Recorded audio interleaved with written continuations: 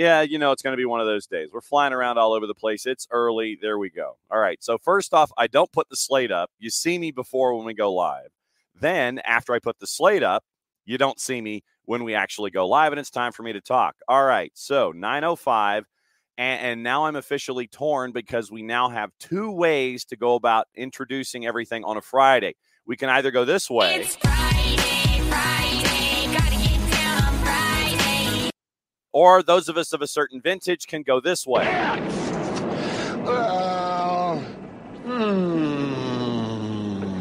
Come on, man. It's Go for it, dude. It's Friday. Friday.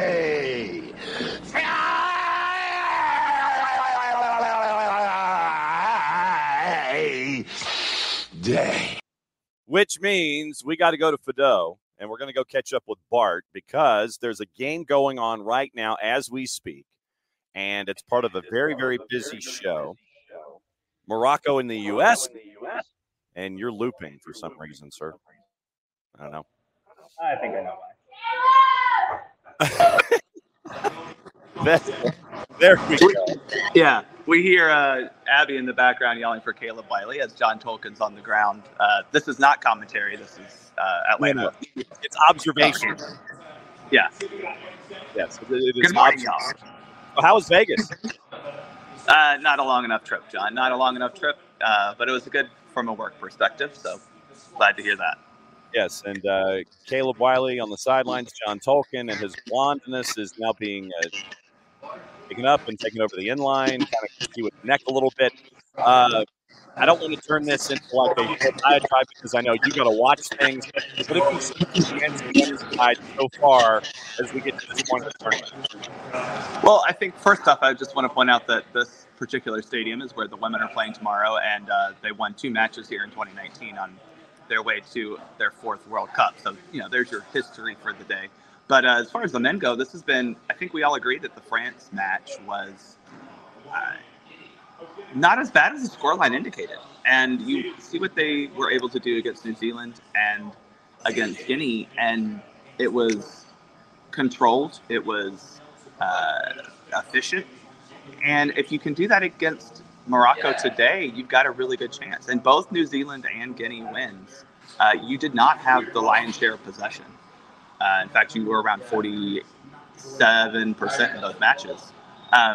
But you still created way more shots, and especially against New Zealand, actually tripled the amount of touches inside the box than your opponent did. So proving that, possession is only as good as what you do with it. Hopefully this team kind of copies that formula today and rides the confidence they've built over the past 2 games. Tim Howard mentioned in the pregame the difference between having 2 up top and 3 up top, and that seems to have unlocked them. What have you seen with the changing formation? Yeah, I think it's just allowed a little bit more options for our guys to pass to and connect with, if that makes sense. I felt like Duncan got a little isolated. I think it's really loud in here. I felt like Duncan got a little isolated, unfortunately, and while, again, I think he was good, he was kind of up there all by himself.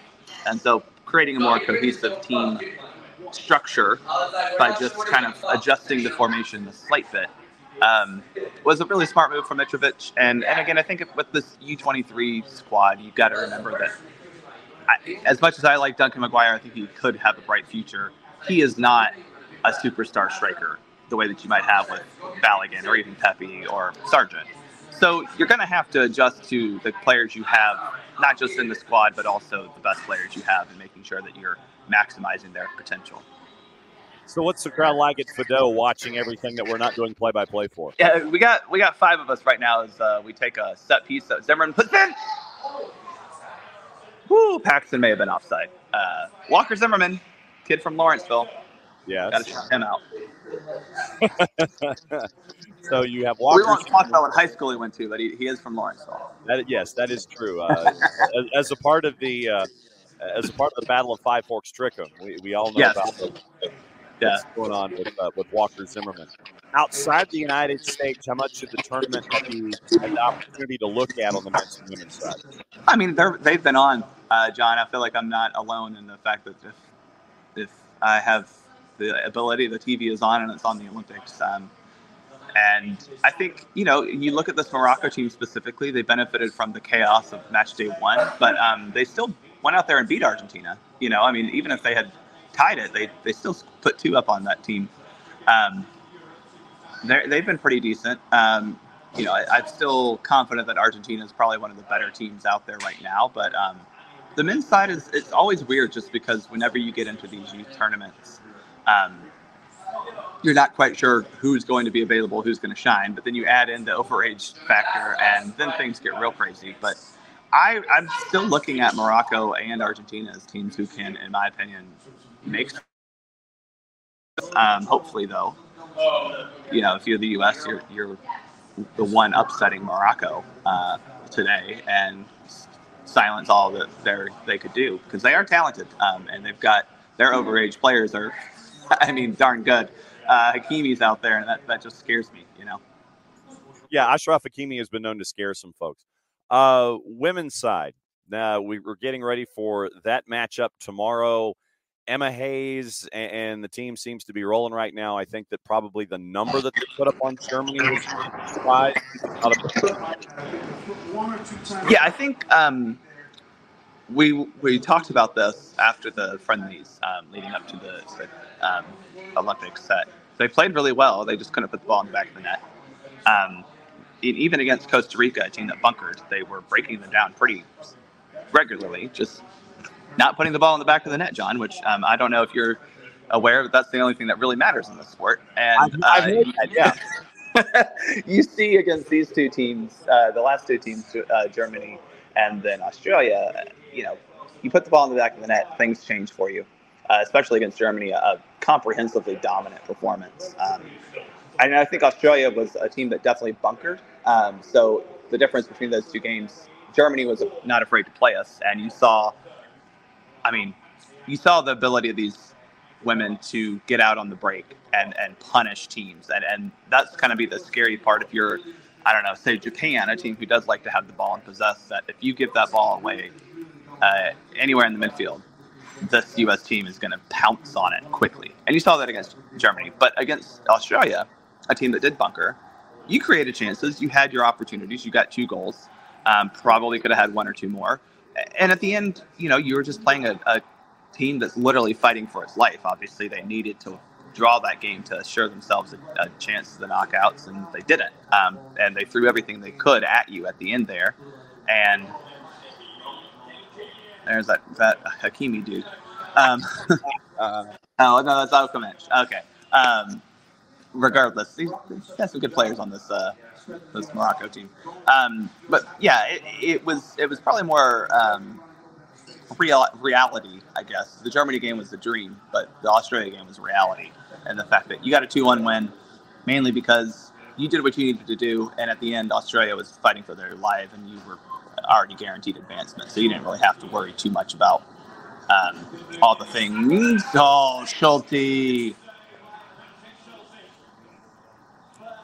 That's the dude, John. If you want to pick one dude who I think needs to start being on the senior national team, I think it's Schulte. I don't think he's necessarily a starter, but get that dude in that group of 3 goalkeepers who's getting called up regularly. Yeah, you're a little ahead of me, so I see what you're talking about. Before I get you out of here, so we can go and watch everything, I want to talk about Canada soccer and the implications of what we see. It's easy to make a dig, and we've been doing that all week. But Canada soccer, what have you thought about what's going on over there? Well, I mean, the dig is still the implication, though, John, and it's that you have to look at this program, not just this team right now, this program, and wonder how much of their success can you trust.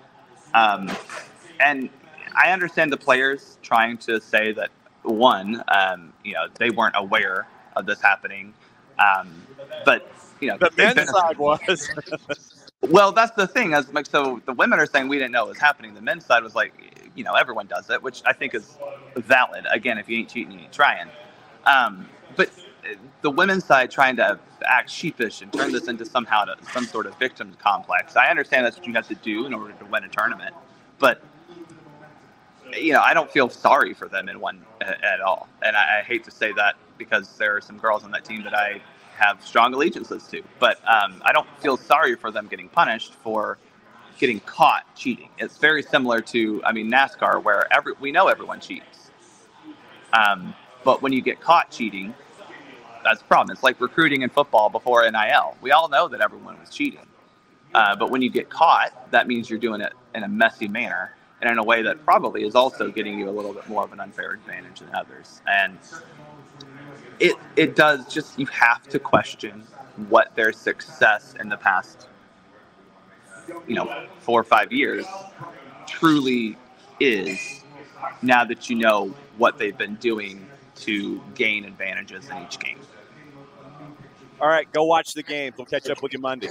All right, y'all. Have a great one. Enjoy your Friday, and we'll be back here at Fido 9 a.m. tomorrow morning for the women. All right, so we'll see you Monday. Enjoy your weekend. Be good, my friend. So Bart's there. So if you're anywhere close to Fido Midtown, then you can go hang out with Abby and Bart and anybody else that got up really early that wanted to have an Irish breakfast and go watch the U.S. and Morocco. Thought it was important, even with the party atmosphere, and I did get to see a little bit of video of Bart and Abby before we came on the air, and I screwed up the intro and all of the sequencing. But Bart's back on this side of the Atlantic after his trip to Vegas. And so we decided we were going to let him watch what's going on with the U.S. National team. And Jack McGlynn now is the proud owner of a yellow card in the 16th minute. Yeah, it's a professional pull down. Yeah, well, and I don't know why the Moroccan player felt compelled to grab an ankle after he was grabbed on the shoulder. But, set piece from 22, 23, so somewhere in there. I don't know how the folks at Fido were ahead of the rest of us. But anyway, very, very busy day. And 4Card is not wrong that it is a full day of the sport from now until 5 o'clock Eastern time. 9, 11, 1, and 3 when it comes to what you're staring at with the soccer tournament. And going over juice boxes and scheduling and all of that. So once again, no matches overrunning each other. 11 o'clock, Japan and Spain from Lyon. And that one did have juice boxes attached to it. But then all of a sudden, the juice boxes disappeared. I don't know what happened. So Schulte makes another grab in the 17th minute. And so they are still goalless. Japan and Spain right now at 11 o'clock. That one's on Universo and Peacock. And now I'm going to have to, from scratch, try and figure out what the juice boxes are in this particular tournament. So is it World, I guess? I guess it's World. No, it's World Friendly. No, it's 6 o'clock, and that's Fiend. I don't need that. Okay, so it is World/Olympic Games. All right, so Morocco came into this one at a plus 129, draw in the U.S. a plus 222, basically. 11 o'clock, Japan and Spain. Spain favored heavily on the minus side at a minus 110. Draws a plus 231. Japan is a plus 332. 1 o'clock, Egypt and Paraguay. Paraguay favored at a plus 139. Draws a plus 216. Egypt is a plus 211. 3 o'clock, this is the home team, France, even money at a plus 100 going up against Argentina. Argentina is a plus 284 and the draw is a plus 235. So that one might be one to keep an eye on.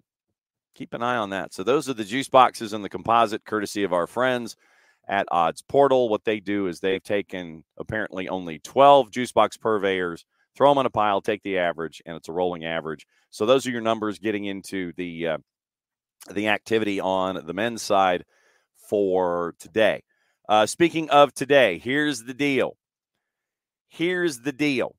All right, so very, very busy show, and obviously getting Bart in early. So 10 o'clock, starting hour number 2, is our preview of the NPSL title game. And we will have our friends from FC Motown, and we will have our friends from El Farolito joining us at 10 and 10:20. For FC Motown, it's GM Gregory Irwin. And for El Farolito, it is manager and head coach Santiago Lopez. And so with the national championship being this weekend at Drew University in New Jersey, El Farolito has made their way from one end of the planet to the other.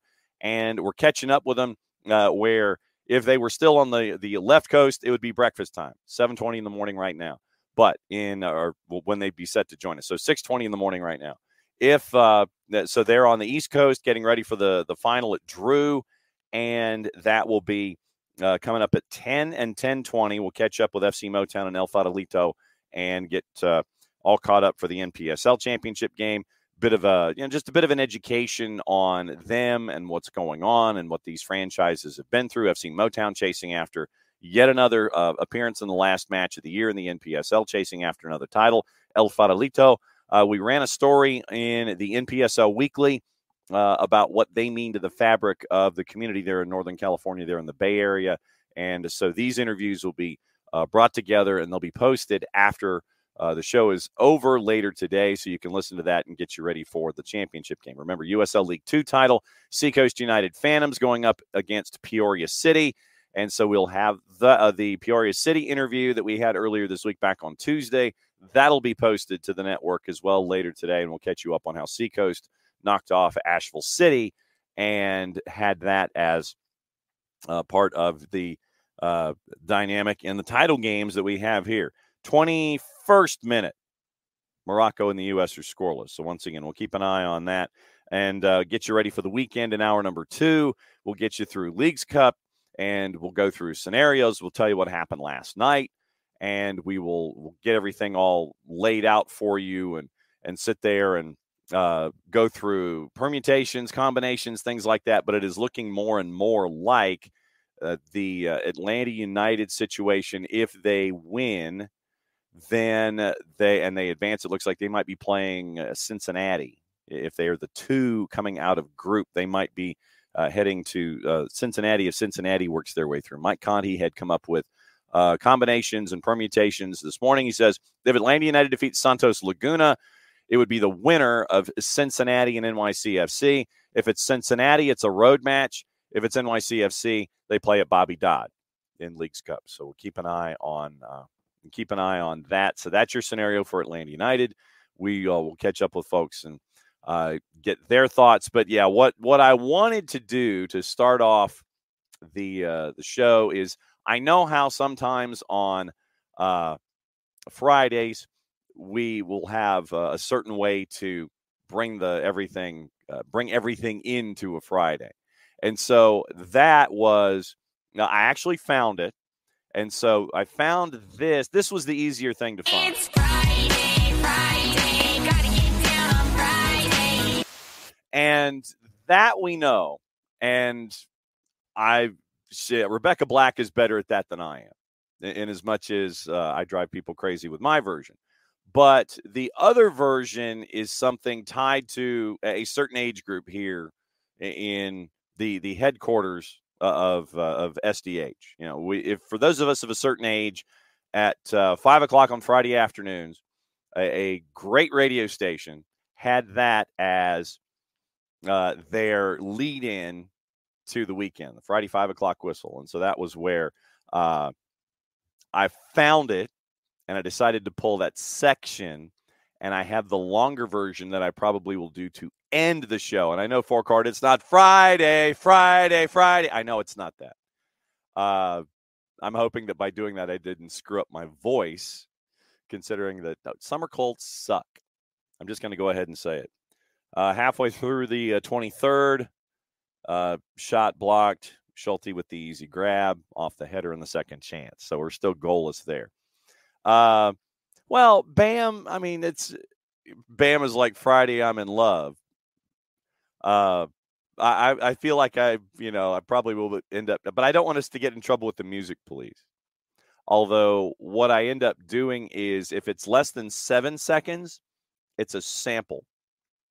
And that's how we can kind of get around the laws of the game, so to speak. And so I try to make sure that Anything in that musical vein doesn't get us in trouble. And so if it's less than 7 seconds, it's a sample. And that's why Rebecca Black ended up being 4 seconds. So that way I could get that played. Let's see. Who's in this morning early? Bam's in this morning early. Or for Bam, it's late.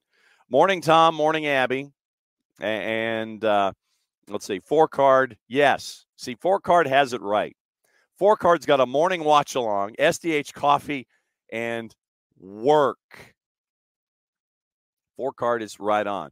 It is work when the U.S. national team is playing 9 o'clock on a Friday morning. Why you want to do that, man? I mean, I know that having the French national team as your late game, evening prime time, I get it. I get that.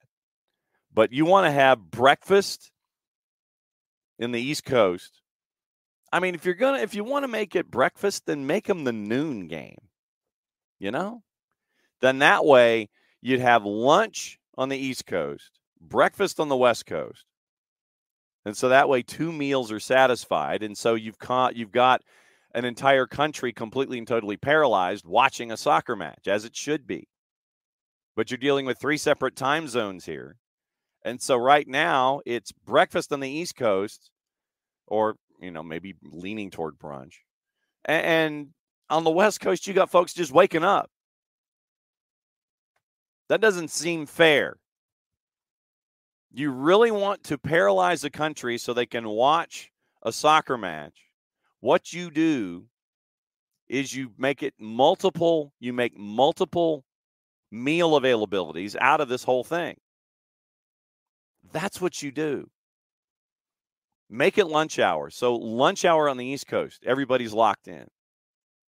Breakfast and brunch as you go through the country, and then breakfast on the West Coast. That's how you completely paralyze a country. Make sure that nothing happens in a productivity sense. But no, we want the U.S. to be leadoff going up against Morocco. So we're going to have you at 9 a.m. Irish breakfast and then cups of coffee elsewhere. And Bam is watching us before he goes to bed. And, of course, Bam is asking us, how are we all enjoying Team USA being second on the medal tally? Give it time, brother. Give it time. So, but yes, 4Card is of the right mindset this morning, and we thank 4Card for that. Morning watch along, SDH coffee and work. I hope that you're actually consuming the coffee and not just watching the coffee. Yes, for all-day soccer between now and 5 o'clock. Bam said the Tillies overachieved at the Women's World Cup, missing players with ACLs for Olympics hurt them. And, another Moroccan player down after contact. Miles took a so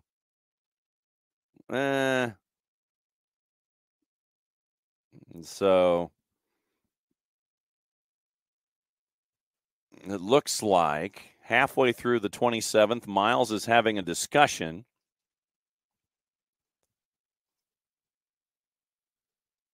And like I said, we can't do play-by-play. So center ref is having a discussion with the captain on the deal. Brings Georgi Mihailovic over. Pat on the back.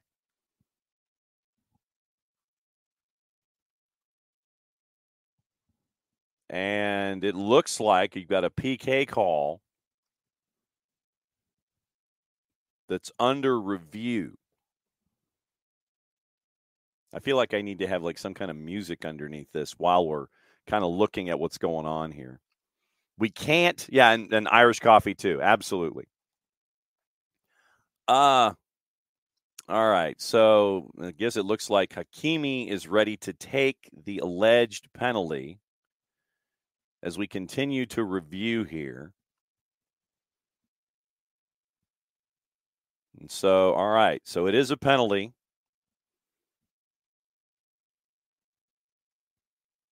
And Patrick Schulte with the deep breath and the toweling off.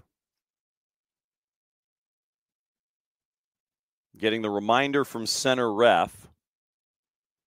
Hey, man, you got to have 1 foot on the line. And so Schulte Like I said, and I'm behind. So obviously, if anybody is in the timeline and has an end result, go ahead and post it. Got it under Schulte 1-0 halfway through the 29th minute. So PK, yeah. So 1-0, and Morocco with the lead. So that's where we are. All right. So 9:30, and so I'm not going to mention a thing about timing. I am not going to mention a thing about timing at all, because it is that time to catch up with our buddies from Beyond Goals.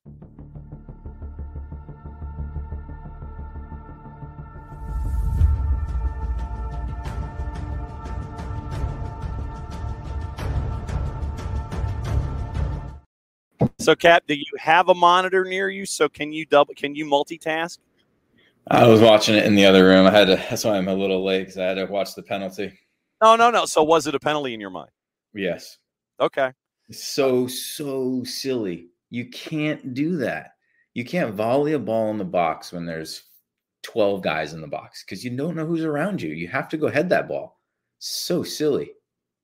You take a swing and you make contact with another player. Player goes down, and you end up now behind the Magic 8 ball. Soufan Rahimi with the PK. It's 1-0. I love, by the way, that you are styling and profiling with your Stars and Stripes gear. You know, you were ready, dialed up this morning, as was I, from a different setting. What have you thought about the Olympic tournament so far? What have you thought about? I don't know how much of it you've had the opportunity to watch, but what have you thought about the men's and women's sides so far from Paris? Yeah, it's been good. I think that the women are handling their business as expected. They're fun to watch. I mean, their attack is just dynamic. Rodman and Swanson up there, and Sophia Smith just causing havoc. So they are really fun to watch. I really enjoy watching them. And, the men have done well. They did good to get out of the group. I thought that was a little unfair, the 3-0 result against France. They didn't play that bad. And then did what they needed to do the other two games. So that was good. And, you're always going to play a good team in this round. So, you just never know. And hopefully we can turn it around and play a little bit better here in the rest of this game, because Morocco, they're flying. They're very good. I was going to say, when you got Ashraf Hakimi as one of your overagers, that's never a bad thing, Yeah, but the Olympics in general have been awesome. We every night watch the 8 o'clock, live. Well, it's not live, but they do the highlights of all the big stuff. So we're watching the swimming and the gymnastics, and we're looking forward to track for sure. All right. So I was going to say, what else have you been watching? But so then do you put earmuffs on during the day, considering that it's 5 hours ahead, and you're like, here's, I don't want to know. It's like, la, la, la, you're kind of working your way through the day, and then you watch it at night, or do you actually know what's going on and then still watch? Yeah, I've been trying to stay away from it. The only thing that I saw accidentally was that the U.S. women won the team gold before I wanted to know that. But, we watched the individual last night, and I didn't know Simone won gold before.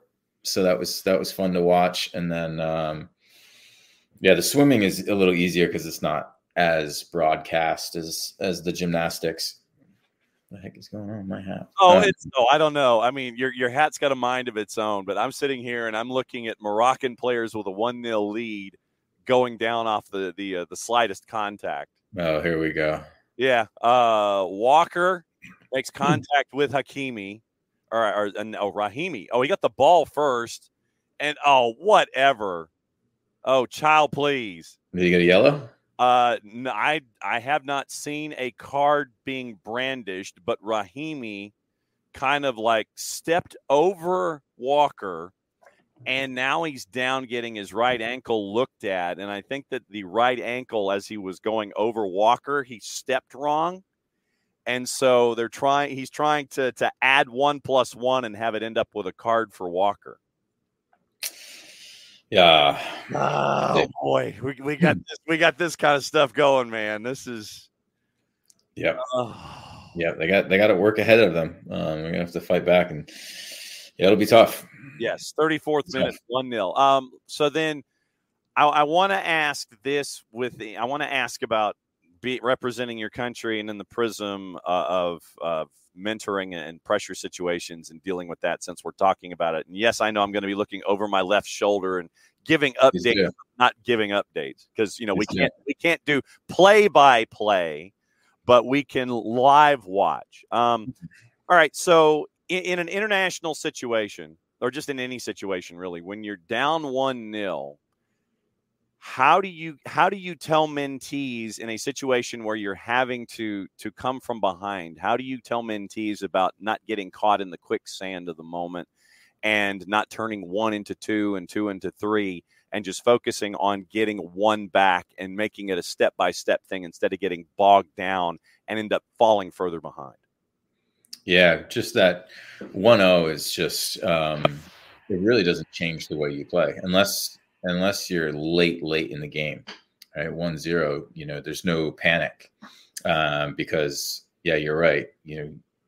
Although obviously 2-0 is the worst lead in sports. And yes, it is. It's the worst lead in sports. You'd also rather be up 2-0 than down 2-0, right? So you don't want to, like you said, go down 1-0, feel like you need to push right away, send 8 people forward, and then all of a sudden you're down 2-0 and it's only the 30th minute. Yeah.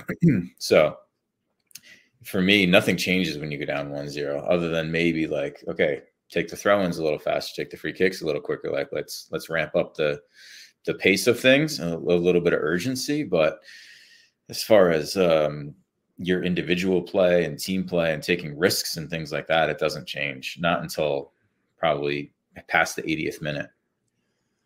When you're dealing with a situation like that where you know that you've got work to do, but then you have a team that is trying to the team that's leading is trying to figure out what buttons they can push with the center ref, and it's like, how far can we go? What can we call? And not get frustrated in a situation where they're trying to goad you into doing things and making your situation worse. How do you have a I guess the calming influence and just making sure that you don't lose your head in this situation with all of the noise going on around you? It's a hostile environment. How do you handle those kinds of things and make sure that, okay, I still need to work within myself, even though I know that there's this hell of noise going on around me? Yeah, it's difficult. And it takes experience. It really does, to be in that situation where you've got the stadium rooting against you and you're down and literally all you want to do is push the game. And this guy's laying down on the ground for 4 minutes and darn well you didn't touch him and he's just faking it. Like that's super, super frustrating. Right. And you literally want to just go over and really kick him. But yeah, you have to obviously keep ahead and we've seen situations time and time again, we see situations where, you fall victim to it and you do lash out at some point. And that's exactly what will cost you, your team, the ability to come back. So. Absolutely. When did you learn self-control? I mean, or is it something that still is learned as you're going through your career? When did you have that idea of, okay, I'd like to do something, but I know it's detrimental? How long did it take you to get the idea of, okay, I've got to calm things down and navigate situations instead of getting completely and totally ripped out of shape about something? Yeah, I think I've always been pretty calm because it's just my demeanor. But I do remember the first time that I experienced it was Dallas Cup. I don't know how old I was. It was in young high school, so probably somewhere between 14 and 16. And I was spit on by for the first time. Yeah. Whoa. And that was the first time that I was like, oh, wow, like there's levels to this game that I haven't experienced before. And the referee didn't see it and, I didn't lash out or anything, but that was the first time that I really wanted to.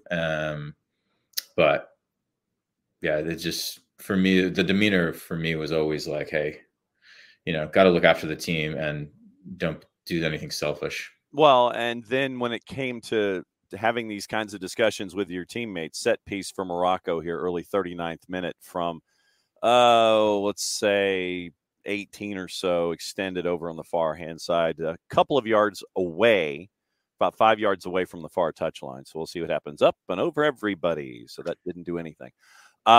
When you're around your teammates and you know that some of them run a little hotter than others, the navigation of you being the level head and making sure that the guys who run a little hot make sure that engine's a little cool over time, knowing that they're getting their buttons pushed. But at the same time, the guys whose engines run a little colder, make sure that they get, dialed into, and it's okay to be a little emotional about those things. When you're the guy in the middle, how difficult is it to navigate the guys whose engines run a little hot to bring them back to normal, and then the guys whose engines run a little cold to bring them up and bring their temperature up? Yeah, it's usually tougher to bring the high guys down. I was probably lower than middle. And so I benefited from guys that I played with in Atlanta, like Leandro and Joseph, that were, towards the top, and even Brad in the back, right? He runs towards the top. And so you do feed off their energy sometime, which is great. But yeah, they're in game. You have to make sure that you're aware to help out when someone that on your team can get hot doesn't get hot, or gets the right amount of hot. It's okay to play with emotions and be fiery, right? But we definitely don't want a line to be crossed that's going to cost us going down a man or something silly. Do you have those discussions with mentees about about making sure that their engine only runs a certain way, or self-control, or however you want to phrase it? Do you have those discussions with mentees about making sure that they can navigate the clutch and the gas? Yeah, for sure. It's one of the major things we talk about is, like, you want to play with emotions and figuring out how you do run and how you get the most out of your performance, and emotionally what gets you there, right? But also recognizing no matter how you run, right, can we stay relatively neutral, especially in heated moments when we need to be controlled. And so we talk about ups and downs, and, there's always an emotional roller coaster throughout every game. But, how quickly can we get back to neutral? You don't have to get back to positive if you're playing terribly, but can you get to neutral, or it's not affecting you and affecting the next touch and the next play? That to me, especially in an environment where you're chasing after a trophy, or chasing after a title, or chasing after some kind of recognition for the club that you're in, I would think that adds that extra level of having to be self-aware about the situation. It's not just a normal kickabout, but it's like, okay, there's something else here that's on the line, and it takes that extra bit of self-awareness and self-attention, so you understand the context of what's going on and don't damage what you're trying to do and what your team is trying to do. It's a different day. It's not just a normal day out there. Totally. And it's easier said than done. Shoot, we see the guys at the highest level, right? Our national team have got guys thrown out of games recently that really hurt us. Obviously Copa America, but I forget, a World Cup qualifier before that, where, it's just silly off the ball things that guys get in the red and aren't able to come down from it, or, don't have the teammates get in front of them to help them out quick enough. So, it is easier said than done. And that's why I said it takes the experience. And even these guys are experienced and have gone through it, and they still run too red sometimes. That's always going to happen, because some of the best athletes are just so competitive that, sometimes it's to their detriment, but it also makes them who they are as a player. So you take the good with the bad and hope that the bad doesn't hurt the overall team, like it did in Copa America.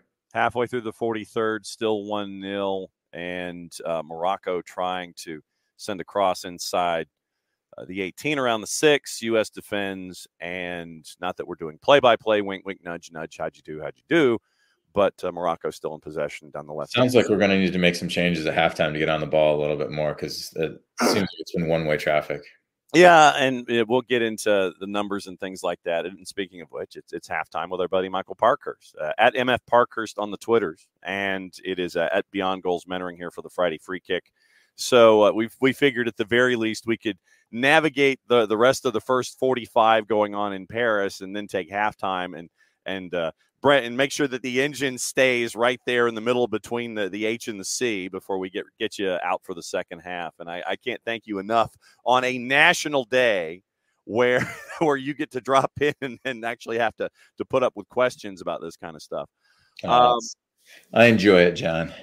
I want to talk about Rhode Island FC a little bit. You're still converting draws into wins. North of the playoff bar, the Eastern Conference and the USL Championship we know is a street fight, and you're getting a club that is now getting adjusted to each other. What's it been like to see the early frustrations and leading the league in draws with like 72 draws in your first 20 matches, now converting those into wins for your Rhode Island FC? Yeah, it's been great. Obviously, we've been close for a while, and when things aren't going as well as you want them to, you're trying to convince yourself that, hey, look at the bright side, find the positives, that, hey, we're close, we're doing things the right way, and kind of stay the course without overreacting and doing something that's going to hurt us for the rest of the season or beyond. And so I think that we did a really good job of that. Cano Smith, the head coach, and the team, just stayed after it, and we were really close. And our results against the top teams in the league have shown us that, we are right there. We're the only team to win at Louisville this year, and put 5 up on them at did. that. Yeah. So, and some of the top teams in the West too, we've tied. So we've been right there, but it's always nice to finally get those wins to kind of pile up a little bit. 5 wins, 2 ties in our last 7. So it's been a really good run. Where I think we're on national television on Saturday. Me and the family are going up to Detroit to watch the game. Oh, so you're going to Keyworth? Going to Detroit. Wow. I mean, that's, do you have noise canceling headphones? I do not, but I will enjoy the atmosphere. Well, sure. I know that you will, but some of the things, 5 minutes added, by the way, and we're already in the first minute of the 5 right now with Morocco still leading 1-0, and it looks like they are just quite happy with, cycling the ball from right to left and seeing what happens in the final 4 minutes of the first half with time added on. But I have known the crowd there at Keyworth to believe in colorful metaphors, and I didn't know if there were ears that would be a part of the Parkhurst clan that would be making the trip to Detroit City that may not need to be hearing those kinds of things. I didn't know if the traveling party was going to be accepting of what might be said by the fans at Keyworth on the weekend. That's why. Yeah, the traveling party hears everything, so we're not concerned about that. Okay. But yeah, as long as it's all in good nature and not towards us and everything. So we'll see how the experience is. But no, we're looking forward to it. It'll be a good game. I think we're tied with Detroit, or they tied on Wednesday, so maybe they're a point ahead of us. Either way, we're really close. So it's a big game. When it comes to patience, and that's why I wanted to ask about the season with Rhode Island FC, and we all talk about patience as a club, patience as an individual within the construct of what a team success is trying to do over a year. Do you find that your mentees, when it comes to trying to chase after results, do they understand that it's okay to be patient, or do they have this immediacy that's attached and you've got to have that, it's like, got to win it, or are they actually patient when it comes to trying to achieve goals these days? Yeah, I think it's tough to have that delayed gratification. We definitely try and talk about enjoying the process and learning from our experiences, good and bad. And so obviously there are some games that mean a little bit more, but without these losses and without these tougher times, really, we can't get to our ultimate level. So some of them understand that, and some of them it's tough, right? You don't want to go out there and lose. Nobody wants to go lose a game or play poorly or anything like that. So that's for sure not the goal, but just understanding that it's part of the process, and going through these experiences gets us to our goal, and even creates our goal sometimes. 2 minutes to go here in added. Looks like a foul was called on the United States as Hakimi split two defenders toward the top of the arc. Let's see. Kind of a coming together, and it might have been on Aronson. So set piece from, let's see, 26 or so. So we'll see what happens here with about a minute 20. To answer your question, Detroit City's ahead of you on wins, 8-6. They have a match in hand, and they have a better goal difference. So 8-6 in wins and better goal difference, and that's why they're in sixth and you're in seventh, both at 28 points. So that's where, they're in sixth and you're in seventh. 4 o'clock start, though. I don't want you to get lost in the trip to Wayne International, where it's like, what time are we late? No, it's a 4 o'clock kick in Hamtramck. So I mean, that's yeah, they switched it from 7 to 4 for TV. So hopefully it won't be too toasty out there. I don't know.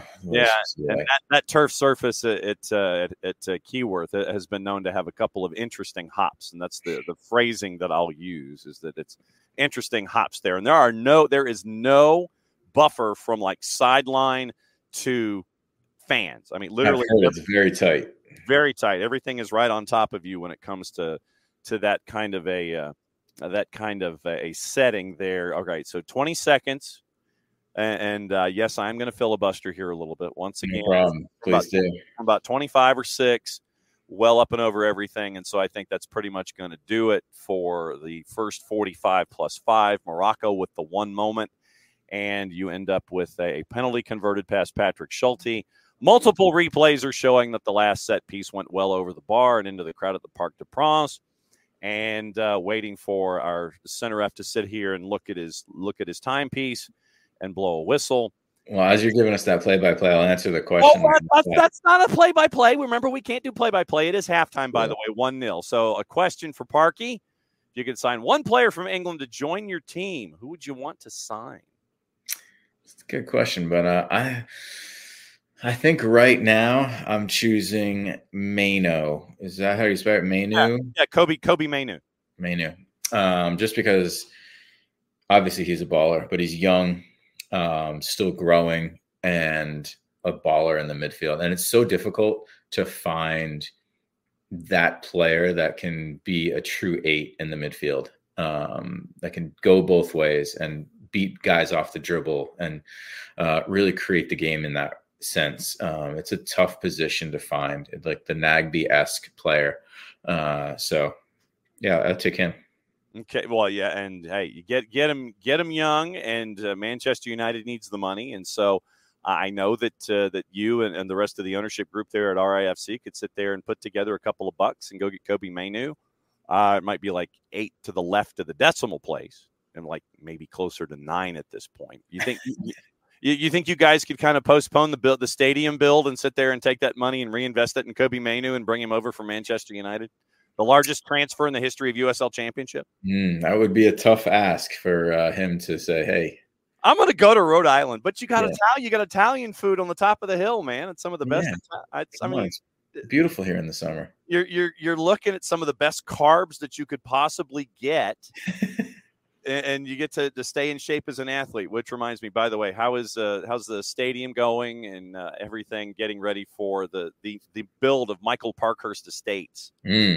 It's going well. It's looking like we're on track to be done, I think, end of March, early April. So we may have to start on the road for a few games, but it's coming together. And it's every time I see pictures of it, it's incredible. The transformation that's taking place. I still remember when I first signed with Atlanta United, touring Mercedes-Benz Stadium when they were still constructing it, and just seeing that over time is, obviously it's a way grander scale, but similar. Just it'll be cool to see it come to life. We've always talked about what it's been like to be a part of something from the ground up, and all of these kinds of special moments along the way. Where's your hard hat? Do you still have your hard hat? from the construction site? Nope, it was borrowed. What? So I didn't keep it. Oh, you gotta have that. You gotta have that under glass behind you, man, like everything else that's there. Hey, this is my hard hat for my stadium construction. It's not too late, at least from the Rhode Island one. It's still too late for the MBS one, but I mean, not too late for Rhode Island. That would be, to go up there. It's like, just take a special trip, go up there. It's like, no, I need the hard hat. It's like, well, why are you here? You see the stadium, goes, no, I need the hard hat. And you take the hard hat. You just kind of smuggle it out, with you as you go. What is going on these days with Beyond Goals? What are some of the issues that you guys are tackling these days, you and Greg, with your mentees? Yeah, we are gearing up for fall. So we've got an August push going on where we've got a discount code going on for anyone that wants to sign up for mentoring. And so we know that this will be a busy season as kids get back into it. So that's exciting for us. And we've got the video library that we've named BGTV. Oh, there you that go. is debuting here very, very soon. Nice. So excited about that. And then we've got the project with Atlanta City Public Schools that we are trying to kick off here in the next probably 3 or 4 weeks. And that'll be a big project for us leading all the way into the World Cup. So excited about those things. The mentoring, we did a lot of tryout season stuff lately, how to prepare for them, how to take it, how to handle it, how to be a new teammate, how to welcome new teammates if you're on the other end. So as players are trying to get on new teams, experiencing new things, just helping them through that process. What's the discount code? Do you remember it? Wow. I absolutely should, John. It's something like preseason something. So go to the website. Go to beyondgoalsmentoring.com. Yeah, don't ask the owner. Go to BG Mentoring and go that way. And then what's the thing with APS that you New mentioned? Season 30 NEWSZN because we're so hip. Yes, NEWSZN30. Okay, what's this thing? What are you talking about with APS? What's going on there? We're taking a group of high school kids and we are mentoring them and helping them out with basically we're talking about opportunity and access. And so we are going to bring a bunch of public speakers to them. We're going to bring them around and show them a few different things and talk to them about mentoring and their journey, and hopefully culminating with some opportunities for these young people at the World Cup for jobs or internships and things like that. So just showing them the world of sport that doesn't involve being an athlete and the opportunities that are out there. So excited to hopefully get that rolling soon. As always, at MF Parkhurst for the Friday Free Kick, at BG Mentoring on the Twitters, and go and find Beyond Goals Mentoring and use the code, if it's applicable, NEWSZN30. Rhode Island SC on the Dome. Stars and bars every place else. It's a very, very busy day. Go get your breakfast. We're still at the half. Go enjoy the second half. Thanks as always, my friend. We'll see you next time.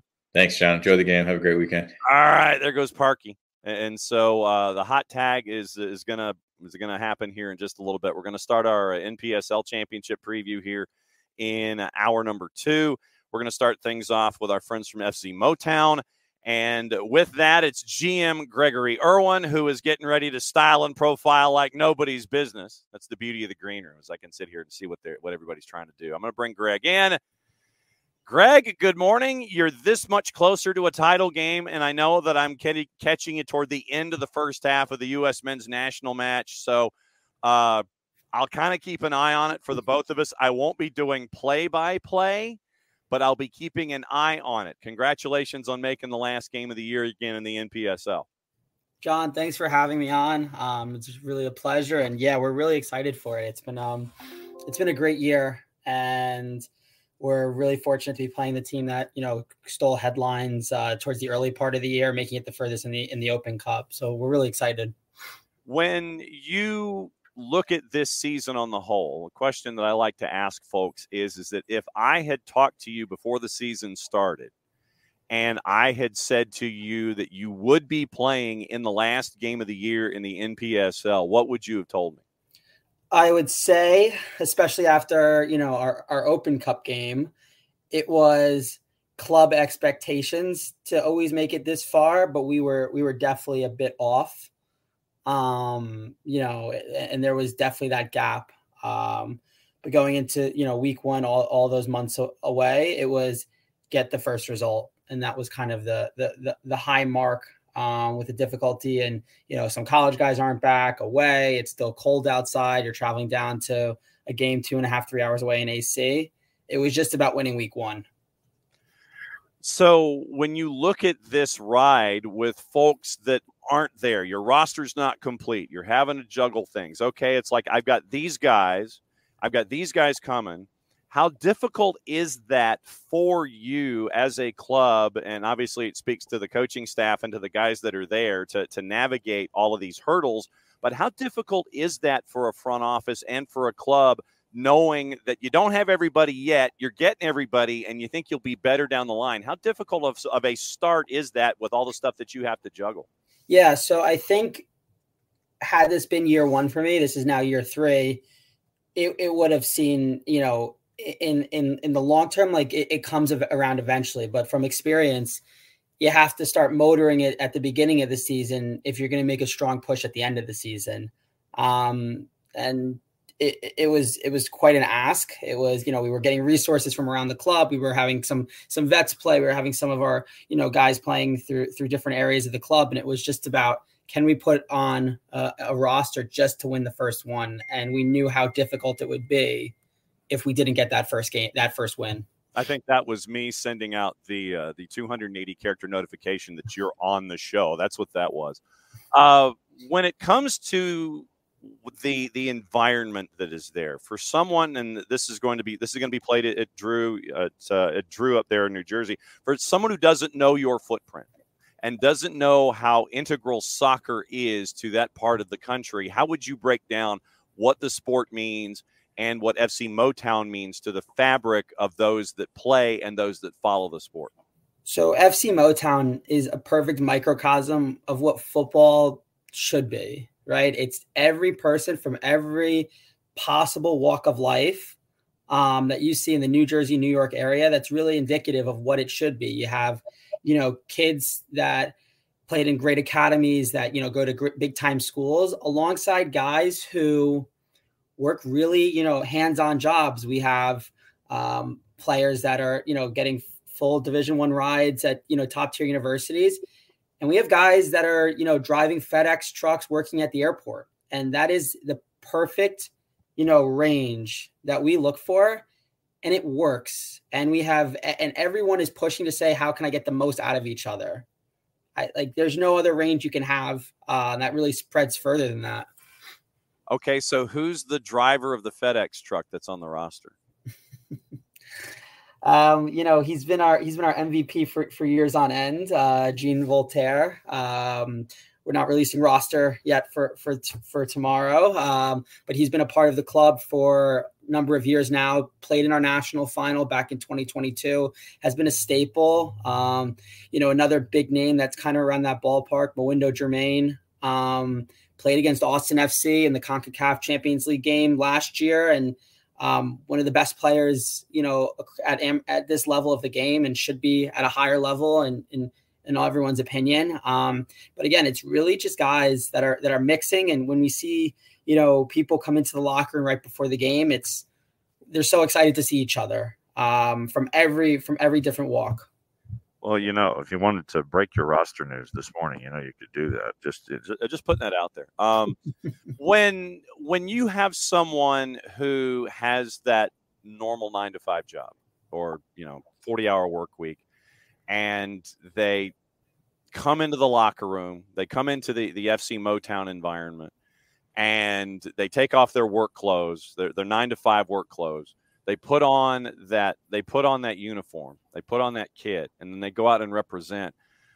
How do you think that rubs off on the rest of the locker room, where you have all of these different walks of life, whether it's the professional athlete, the professional athlete that had a career, the college athlete looking for that next step, the guy that's got the 40-hour work week coming in? How do you think each one of those ideas rubs off on the rest of the roster so you have that cohesiveness where you can be chasing after the title?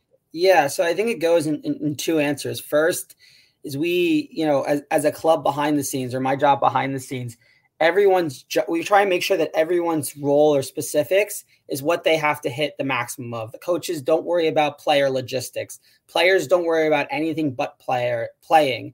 The people I have directly under me, whether it's equipment managers, social media people, they're all doing their responsibilities. So when the players arrive or the coaches arrive, it's just about them doing the game. Locker rooms taken care of far away. And, we try and really run it like a professional organization.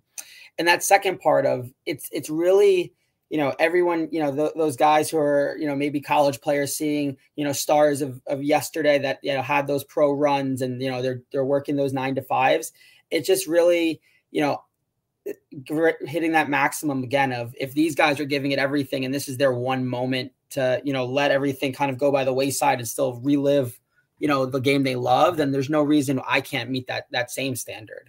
Expectation for you has always been there. I mean, you've made it to the last game of the year, won titles in the past, all that kind of stuff. How do you keep that expectation from weighing down on you too much? Because pressure can go in a couple of different directions.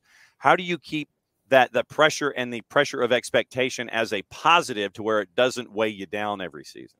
Again, I think it goes back to each individual piece that if we leave the players to just playing the game, we leave the coaches to just coaching the game, we leave the owners to just being owners and away from, sticking their heads in the locker room and all those pieces, we're able to worry about one game at a time. And I remember, 2 or 3 weeks ago now when we had we had the regional semi, we had the conference final, we had the regional semi, and then we had the regional final itself. In between, right, we had that huge weather delay. So we go from a Saturday game, Wednesday game that didn't end until 12:30, and then we have to play again that next Saturday. It was we really were able to focus in on one specific game at a time, rotate the roster, get the most out of every guy possible, and not worry about, how can we hold ourselves or thinking beyond. And when we've really been able to think about one game at a time, like we talked about earlier in the show of that first game of the season, we've been able to really jump at it and not look too far ahead. FC Motown GM Gregory Irwin hanging out with us here as the eastern half of the NPSL title game coming up this weekend that they get to host here on the morning show here on the SDH network. When you look at what FC Motown has been able to build over the last couple of seasons, say the last 4 or 5 years, or since you've been there, let's put it that way. Mm-hmm. What was the biggest lesson that you took from last year's team that applied to this year's team that has applied to this year's run? It could be something off the field. It could be something on the field. It could be something from a meeting room or a conference room or something where you're, walking the streets and you had a revelation. It's like, oh, yeah, that. What was the biggest lesson from last year that you got to apply to this year that helped you with the successes here in 24? I think it was really balance. There's a lot of great players in our area. There are guys who, say it's time to leave the pro game and come into this level of the game. But it really has to be balanced. It has to be guys commingling. We were really fortunate to have more college guys, honestly, in this year's run than we did prior. And it really worked. Another really important feature, and it was, apparent this year's Open Cup that it had to be prior years. We were playing a professional team far earlier than we would have in prior years. And had we not had kind of a lesson from players that were, had we not had a lesson early on in the year, we probably wouldn't have done a facelift or seen how do we need to improve from an organizational standpoint, from a coaching standpoint, from a player standpoint to get to that first game. Had all those pieces kind of not folded together at the right time, maybe, we play an amateur side first round, and then we get to a second round and say, we had a good run by playing a professional team and a very, very good professional team, a very good professional organization in round one that went on to the last 16 or 8. We probably wouldn't have had, hit the nuclear button and say, we really need to fix this up big time. When you have a club that is as successful as yours, and, it is something that while it may take on a life of its own, it's always constant work. Everyone may sit there and look at the NPSL and go, okay, well, it's only from, March to August, when it's far more than that. It's the other months out of the year where all of this work happens, to where March through August looks as easy as it is. How much work is it? Because, I would say that operating a franchise these days, it's almost like watching, it's the old analogy of throwing a stick in the lake and having your golden retriever go chase it.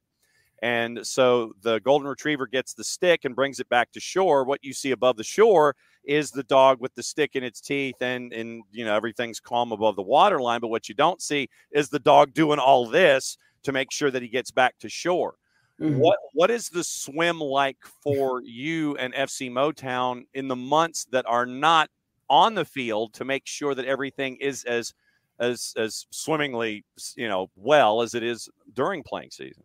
Yeah, it's a great question. Like myself, like a lot of other guys that are doing this is what we do on the side, right? I have, my own responsibilities in an office in Manhattan during the day, and for better or for worse, my phone rings daily, especially this week, setting up for the national final. It's indicative of everything going on. It's a full-time responsibility that you're somehow cramming into a part-time or thing on the side.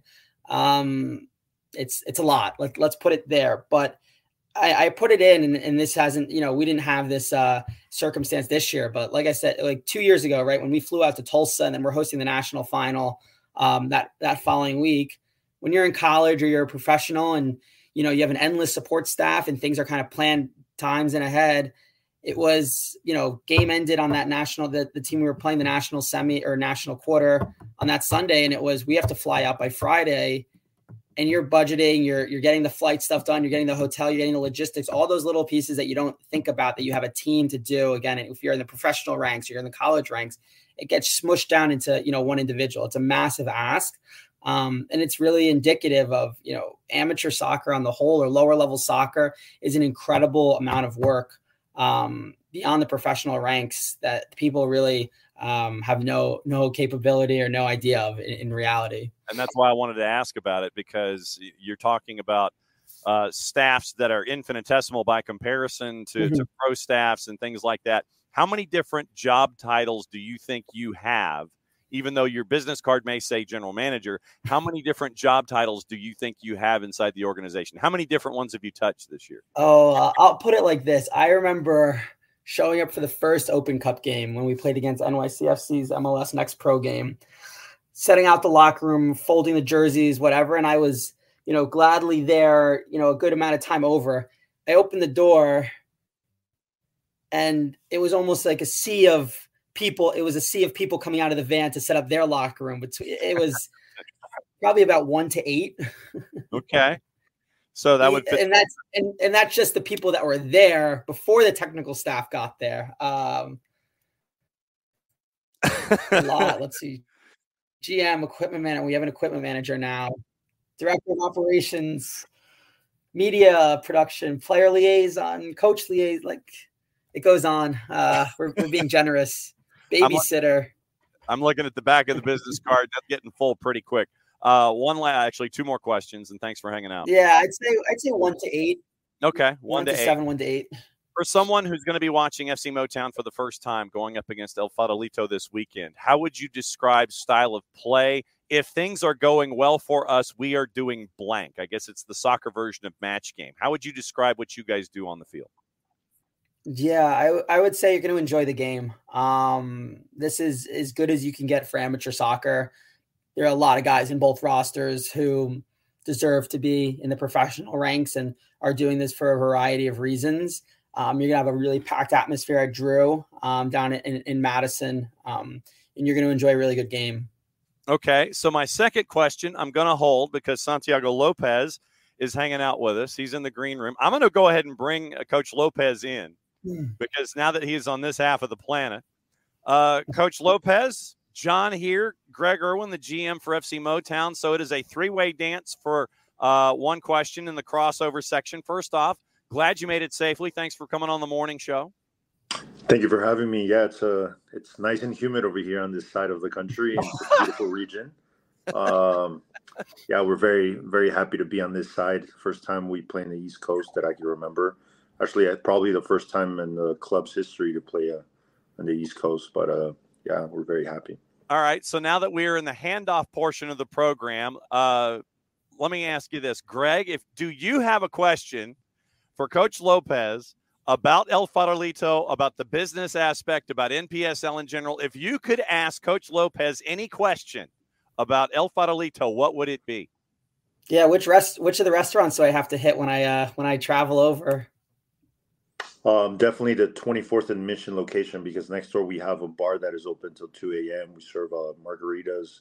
There's a sports bar. There's billiards. There's TV screens. There's everything. It's a great energy, and that's the original one that started in '83. There we go. And so then, Coach Lopez, if you had a question for GM Gregory Irwin, so if El Farolito has a question for FC Motown, what's your question? Where do you get such amazing players? You have two teams, USL2 and then NPSL. That's amazing. Yeah, 26. You'd think I'm 36. I'm losing my hair. No, we're fortunate, and I think when you're in really hotbeds, like yourself in your part of the country and in our part of the country, when you push down barriers to entry and just let guys play, it's not just what the title is on their resume, where they've played before. When you let guys come out and just play, and you could be a kid went to a big academy and play at a big school. You can be a guy, and as we mentioned earlier from John, that works, a real blue collar job, works at the airport, works as a FedEx truck. When you just let guys play the game lets people show who are supposed to show. And I think it's really indicative of our club. And I think it's indicative of what people really should know about, football in this country, and, how our teams like us can make it to this stage of the competition, not worrying about resumes and things like that. Yeah, I agree. Amazing. All right. So one fun question before I let Greg go. Greg, as a GM, who would you rather take to play for your team? Holland, Mbappe, or Bellingham? I have to know what these guys are like behind the scenes, because you'd be surprised as a person who had the pro ranks for a bit and things like that. The greatest players, right? They can perform on the field, but for where I am in my role, if I have to get on a flight next year to El Farolito, I have to know that this guy's going to be willing to show up at the airport, not miss the flight and all those things. But all three, gosh, I love a counter presser. So let's go with Bellingham. All right. So there you go. Greg, may the weekend and may the championship game be a fantastic hosting experience for you. Thanks for dropping by the morning show. We'll catch up with you soon, my friend. Thank you, John and Santiago. I'll see you soon. Take care. All the best, and congrats on making it this far. Thank you. Same. All right, Coach Lopez, first off, thanks for coming by. Who would you rather take to play for your squad? Holland, Mbappe, or Bellingham? Probably none. Yeah, they're amazing talents for sure, but I agree with Greg. We don't know. I don't know how they are personally, and I just can't make that decision, especially talking about millions of dollars. No doubt about it. So what has this ride been like for you? And I mean that, I guess, both figuratively and literally, coming over to the East Coast for a title game. What's the season been like for you? Yeah, it's been for me, it's not a surprise in some ways, but it's great that the players have responded very well to the training method that we've tried to implement this throughout the year. They've applied it very well throughout the season. They've been very consistent. They've been very healthy. They've been very professional. I think throughout the entire year, we only had one injury, and that injury only lasted 4 days. Another injury was probably for like a month. So there's been 2 injuries throughout the entire season, and everybody's been very professional, and they've been preparing for each match week by week. So we're very fortunate to still be here and have a complete roster. If I had told you at the beginning of the season, all things being equal, that you would be here in the last match of the year in the NPSL, what would you have told me? I would have said no, because in the previous years we've lost in the West Region Finals. It's very unpredictable what could happen in the last minutes. In 2022, we were up one goal in 93rd minute. We tied, went to PKs, lost. Then the last year we were winning 2-0, and in minute 90, they 2-1. They scored, and in 103rd minute they tied us, and we lost in extra time. So very unpredictable. I couldn't guess anything, but I'm very happy that the players showed up, and they've been taking care of business every week. Not that we're doing play-by-play or anything, but Morocco still leads Team USA in the 56th minute 1-0 in the quarterfinal in Paris. Not that we're doing play-by-play or anything like that. We're just giving updates as to what's going on here in real time. When you look back at what you have been able to build there with El Farolito in the NPSL, how difficult is it to maintain this level of success that you have been able to build, knowing that you've gotten all these deep runs that you've been talking about? How difficult is it to maintain this level of success out west? Yeah, it's extremely difficult, because what I've noticed in the past, in my experience, one player could have a great season, and then the next season they could be not so well. There's very few players that can maintain that level, that intensity, and obviously that professionalism. But we've been very fortunate that I discovered this a core group of players that this is their third year, and we're talking about like 7 to 10 players, and they've invited other friends and recommendations, and we've added on and maintained the group at a certain intensity and level. And the new players that have came on have adapted very well to that energy, and it's worked out very well. So it's very hard. It's very hard to create a core group, and then obviously maintain it with respect and good discipline. What's it like to have that kind of a family? And I mean that with both capital F and lowercase f. What's it like to have that kind of a family that's attached to El Farolito as it is, and then bring in others under the tent who understand what it means to be a part and wear that name on their chest? Yeah, it's well, a lot of these guys love to compete at a high level. They want to continue in their college, continue, they want to play professional and continue in their development programs and perform at a highest level. So it's easy.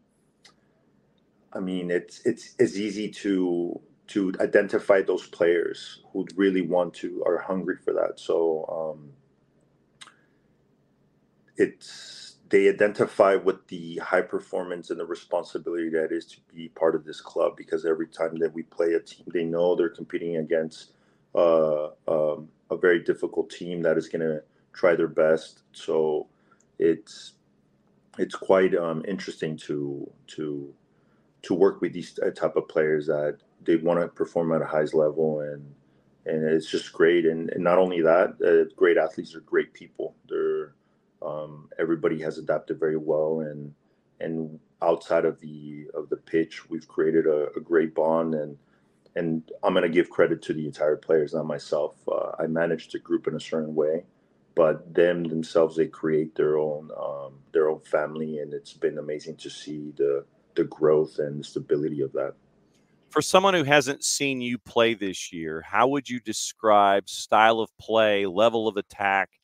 Obviously, film is out when it comes to opposition and things like that. But for someone who hasn't seen you play, how would you best describe what you do offensively and defensively on the pitch? I think it could be high intensity and technical. We have some players that are very technical, and some players that are very physical. So we like to press high, and we also like to counter. So we adapt to the situation. We like to play long ball. We like to play out of the back as well.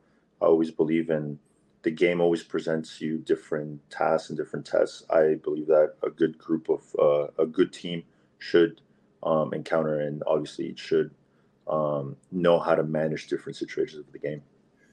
How would you best describe you? We've talked about family both on and off the pitch, but how would you best describe El Farolito's place in the environment there in the Bay Area on the whole? Because I would imagine that the family atmosphere on the field brings a family atmosphere from off the field, and those that want to come and see you on a weekly basis, they understand what is there when it comes to El Farolito. How would you describe your team as a part of the fabric of the soccer environment there in the Bay Area and its place in it?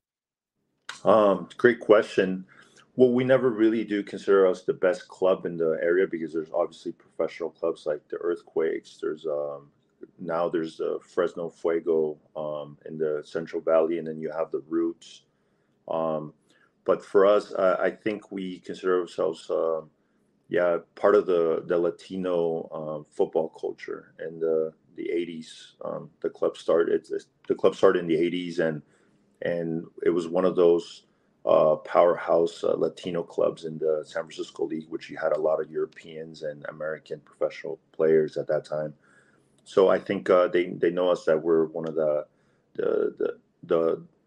clubs that gives the opportunity to new immigrants in the country that want to continue playing, and they just couldn't stay in the country, and they're in around the area, and they have a place to still compete at a high performance and professional environment.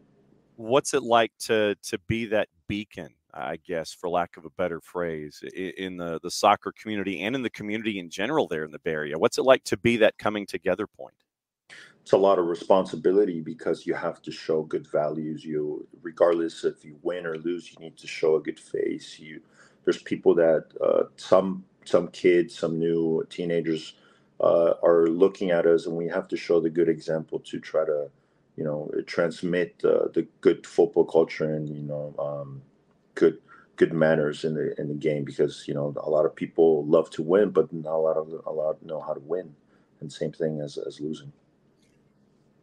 How difficult is it to run this club 12 months out of the year? And I asked Greg the same question about FC Motown, because I know a lot of folks will sit there and they'll look at the NPSL and they'll go, oh, yeah, March through August, when in reality it's a 12-month thing, but you only see March through August because of, that's when the schedule is. What's it like doing something like this and keeping it alive for 12 months, even when the schedule is only a few? Yeah, it's a lot of hard work. There's a lot of things behind the scene, organization, obviously preparation. On my side, obviously you have to continue your development as a coach, as a leader. A lot of courses, a lot of reading. That's in the whole soccer phase. But the organizational people in the club, that I'm very fortunate that they support with my decisions and my vision, and they help me out with obviously with the funding some things of like trainings and gears, soccer fields and all that, because San Francisco's not very cheap. So it's always a struggle. So we try to have more trainings involved, but unfortunately, I need a break. I need my time off as well. I need to prepare myself. And to perform well, you need to rest well as well. And I'm very, very grateful for my family that supports me with this journey. And you get ready for the last game of the year in the NPSL, taking on FC Motown tomorrow. Manager and head coach Santiago Lopez from El Farolito. As always, it's great to see the story continue to grow. And now that you have told us all that we're supposed to go to the one at 24th and Mission, when we go to the Bay Area, that's the first one we go to. I now have the advice. I have it written down, and I'm ready to go. So it's fantastic to catch up with you, and good luck in the title game in the NPSL. We will catch up with you soon, my friend. Be safe, be healthy, and good luck this weekend. Thank you so much. Thank you for having me, and see you soon on 24th and Mission. You got it. That's Santiago Lopez from El Farolito. And they are one of the great stories in the sport. And it is we found the story that CBS Bay Area ran on El Farolito a couple of weeks ago. from when the season started. We ran that in our NPSL weekly. See if I can find it, and we'll put it in once again in this particular cut down, because this will be on the app later today. And so what I'll do is I'll see if we can find the CBS Bay Area segment that ran, and we will put that in as a part of the preview as well. Goal Morocco. And so they scored, and it looks like it's being reviewed. So it was it might be 2-0, maybe not. So we'll see. Akomash with a goal on the board, and Ezal Zuli was attached to it. So it is a VAR check. So it is 2-0 pending the VAR review. Video assistant referee. Yeah, okay. So it is VAR review, because I was going to say VAR review. Is that redundant? No. So they're checking if if possession was kept on the field. The ball did not go all the way over. Substitute coming in for the United States, a double substitution. And it is with about 30 to go. Mihailovic and Yao off, McGuire and Booth on for the United States. So a double switch. Mihailovic and Yao off, McGuire and Booth on. And it looks like the goal is going to stand. So it is 2-0 Morocco. Akomash with credit in the 63rd minute. So with about 25 to go in the quarterfinal, Morocco leads with the score of 2-0. So that's where we are right now with the United States. They got some work to do. Catching you up on Leagues Cup and getting you ready for the weekend. Remember, today is a very, very busy day in the Olympic tournament.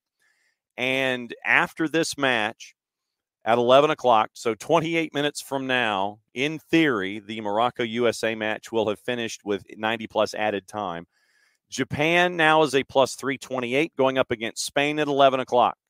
Draw is a plus 231. Spain is a minus 109. 1 o'clock, Egypt, underdog, but the numbers are closing. Egypt is a plus 194. Draw is a plus 215. Paraguay is a plus 150. 3 o'clock, France, gotten a little bit better. They, instead of even money plus 100, they're at a minus 102 in the composite, courtesy of our friends at Odds Portal. Argentina, a decided underdog at a plus 293, and your draw is a plus 238. The U.S. with work to do here, 68th minute, and a foul on Morocco as they lose possession inside the U.S. 18. And so the U.S. will have a free kick once again, 22 minutes plus added time by the ref on the clock to go. So U.S. with some work to do, down 2 goals in 22 minutes to go. All right, so news in and around. Jamaica has named their new manager, Steve McLaren. McLaren spent some time as an advisor to the Jamaican national team, and so he, in his release, he said that when he got to spend that time as an advisor, that he got to understand Jamaica as an entity and looks forward to being the head coach of their national team. Trinidad and Tobago is now looking for a manager as well for their national team, as they let their manager go at the same time, basically, that McLaren was hired by Jamaica. The Kraft Group, less than happy at the legislature in the Boston area, as Boston area has basically said no. Strongly worded criticism Thursday after the legislature failed to pass a measure before formal sessions ended for the year that could have paved the way for the company to build a 25,000-seat stadium in Everett. And so they are deeply disappointed that that did not happen. And so bad news for the Crafts, as they are trying to bring a stadium in to away from Foxborough. Hour drive basically in between Providence and Boston. They wanted to do something in Everett, and it made it to the end of the legislative session before the legislature said no. The economic development bill did not move forward past the Committee of Ways and Means. From the Kraft Group themselves, Commonwealth missed the vital opportunity to clean up a brownfields site for an environmental justice community, robbing the city of Everett and its community of the ability to remove a dilapidated and decommissioned power plant and remediate a site contaminated over the decades and replace it with a public park, waterfront access, and a privately funded soccer stadium, which was just one piece of this very significant project. Grateful for the willingness of Senate President Spilka and Senator DiDomenico to advance the project. Deeply disappointed the House would not take up the legislation on its own and that the legislature was unable to act on major legislation at the end of this session. This inaction on language that had no financial commitments from state or local government has halted the public process to determine the feasibility of this project before it could even begin, and passing this legislation was strictly about allowing us to start the process of determining the viability of this project for Everett. Massachusetts' political landscape is one of the only places where creating opportunities in environmental justice communities and rehabilitation is dictated by the needs and bargaining of political leaders with outside influences, and we had hoped for a different outcome for the citizens of Everett and environmental justice for that community. So obviously the Kraft Group, not happy. Not happy at all. So deeply disappointed after the state fails to move on the stadium idea in Everett. So that was an idea that they had, and it is now going to stay an idea for the foreseeable future as the Kraft family continues to try and find places to build a soccer-specific stadium. Although 25,000, I think, is still too small. They wanted 25,000 in Everett, and it did not work out. So we'll see what happens there with any other possible ideas, but anything tied to this particular legislation is going to have to wait. Looks like Ashraf Hakimi is going to be making the rounds and saying hi and bye to everybody, and or is he coming in to wear the captain's armband? So we have another kick, and Ashraf Hakimi scores in the 70th, and so now it's 3-0. So Morocco's up 3-0, and that's where we are for the United States with 20 minutes to go. So Hakimi scores, no substitution. So Hakimi wearing the captain's armband scores. 20 minutes to go. It's been a long day it's been a long second half, really long last couple of minutes. Substitution, Josh Atencio is in, and Jack McGlynn is out. So 3-0 Morocco in the quarters with 20 minutes to go. So that's the next activity to keep an eye on, the final 20 minutes for Morocco and the U.S. before the remainder of the day. Leagues Cup, what happened last night? We'll get you set up for what's happening this weekend with Leagues Cup. We'd mentioned the matchups heading into last night. Heavy matchups yesterday. Charlotte and Cruz Azul, goalless after 90. Charlotte wins 4-2 in PKs. DC beats Santos Laguna 3-0. And so DC, that's where DC is, and Santos Laguna comes to Atlanta on Sunday afternoon. We know what Atlanta has to do. FC Juarez 2-0 winners over Dallas. Mazatlan 2-0 winners over Nashville. Tigres 2-1 over Puebla. And LA in Cali Classico 2-1 over San Jose 2 nights ago. 4 matches yesterday. Cincinnati over Querétaro 1-0. Salt Lake down to Atlas early, comes back to win that one 2-1. Toluca beats Chicago 3-1 at SeatGeek. And then Portland blows out Colorado 4-0. And that sets up the stage for tomorrow, where you have 3 matches on Saturday. Tigres and Messi and Friends, which is going to be the and Friends, and that's at NRG. That one's on Apple TV and Season Pass, 8 o'clock tomorrow night. 10 o'clock tomorrow night, one of the late games, Monterrey and Pumas, is an elimination game. That is at Q2 in Austin. Anticipate a big crowd for that one. That should be a really hot crowd. Monterrey and Pumas at 10 o'clock. That one's on Univision and on the free side of Apple TV. Also on the free side of Apple TV, Vancouver and Tijuana. So Xolos goes to BC Place on the free side of Apple TV. That one's at 10 o'clock also. Sunday, Atlanta United, Santos Laguna. We mentioned what it looks like. And if Cincinnati wins, Cincinnati is going to host. If NYCFC wins, then it means if Atlanta beats Santos Laguna, that one goes to Bobby Dodd. 8 o'clock on Sunday, Orlando and Atletico San Luis. Pachuca and Toronto FC. All of those are on season pass. Pachuca and Toronto is at BMO. Sunday night, 8 o'clock on the free side of Apple TV, Unimas and FS1. It is Philadelphia hosting Cruz Azul. St. Louis and FC Juarez is at City Park. That one's on season pass, 9 o'clock. Chivas and LAG. That one is in Carson. That one's on season pass. And then it is Seattle and Necaxa. That is late night, free side of Apple TV at Lumen Field. So the standings going into the weekend. Here's where we are. After last night, we can update things a little bit. It is East 1, Cincinnati and NYC. Once again, we know what the situation is in the bracket. Querétaro eliminated. 1 point in 2 matches. And so Cincinnati and NYC will determine what happens in East 1 and what happens if Atlanta United beats Santos Laguna. Michael is saying lots of tickets available for Sunday's match. 22 could be the lowest attendance at MBS excluding COVID. We'll see. East 2. Montreal is done at 3 points.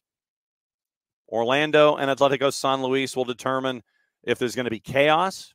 If Atletico San Luis wins, then you're going into goal difference and things like that. Because right now, Orlando is at 3 points and they've got a massive goal difference. If Atletico San Luis wins, that means in regulation, that means that they are at 3 points. And then obviously they would have a better goal difference than CF Montreal. So East 2, Atletico San Luis needs a win, and it should mean a win and they would be in. Then it would be Orlando and Atletico San Luis. Anything less than that means that Atletico San Luis is not advancing. East 3. Messi and Friends and Tigres to determine the 1 and the 2. Puebla lost both of their matchups. They're eliminated. So this one's easy. Miami and Tigres to determine what happens, who goes where. Miami right now, both teams at 3 points, but Miami is 1 ahead in goal difference. So we'll see what happens there. East 4. Philadelphia, Cruz Azul, last one on the board. Charlotte's in the barn at 2 points. So Cruz Azul, if they were to get a result, if they were to, you see, they would have to